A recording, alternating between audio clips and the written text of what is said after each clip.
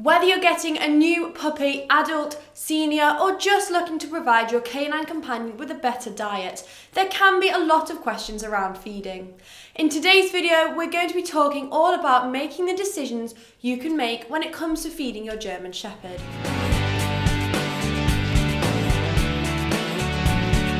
Welcome back to the Fenrir German Shepherd channel. If this is your first time here, my name's Franny and I'm a certified canine leader here at FenrirCanineLeaders.com.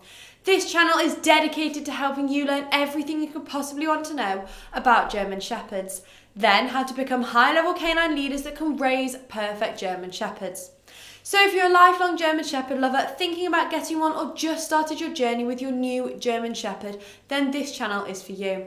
So make sure you hit that subscribe button and turn on the notification bell so you never miss a future German Shepherd video. So let's dive into today's video and we'll go over everything you need to know when it comes to feeding your German Shepherd. Feeding your German Shepherd appropriately depends on several factors like their age, activity level and type of diet you're feeding them. If you're feeding commercial dog food, you'll want to get the type that's appropriate for your German Shepherd's age and weight. You'll find large breed puppy, adult and senior foods readily available from most brands carried in pet stores and online retailers.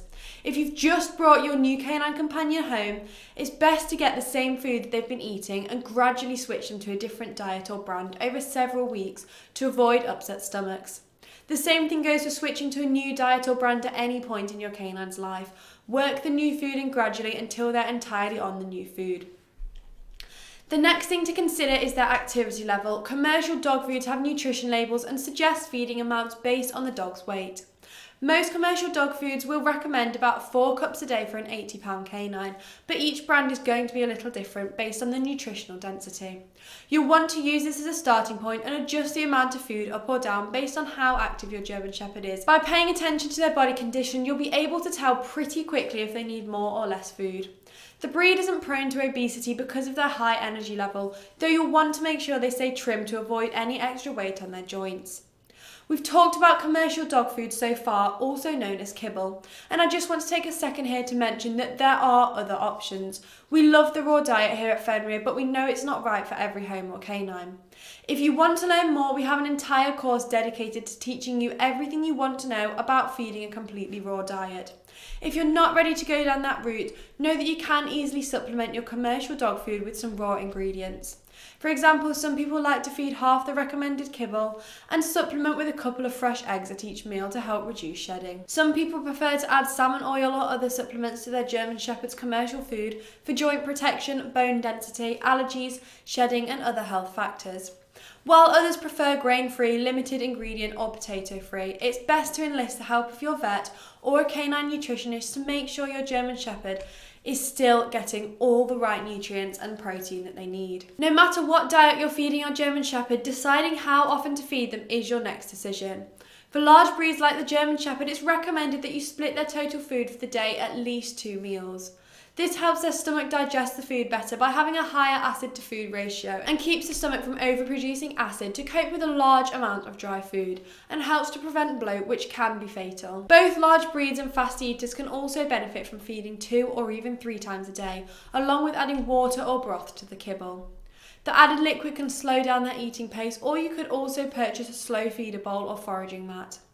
Slow feeders look a bit like a maze with rigid ridges in patterns that force the canine to use their tongue to grab a few bits of kibble and chew before going back for more. Foraging mats are similar but are made of soft tassels and plush material that your canine has to sniff under and around to try and find their dry bit of food bit by bit. They have the added benefit of being simple brain games that allow your German Shepherd to use their powerful sense of smell. Feeding your German Shepherd doesn't have to be complicated, but you should consider all the feeding options out there and talk with your vet about the best diet for your canine companion. Checking in with your vet or canine nutritionist has the added benefit of using their scale to see exactly how your German Shepherd's weight has changed relative to their body condition. Just like with us, weight gain or loss can happen slowly enough that we don't notice a difference between one day and the next. Remember to consult with the experts if you have questions or concerns and be wary of fad diets because those exist for canines too.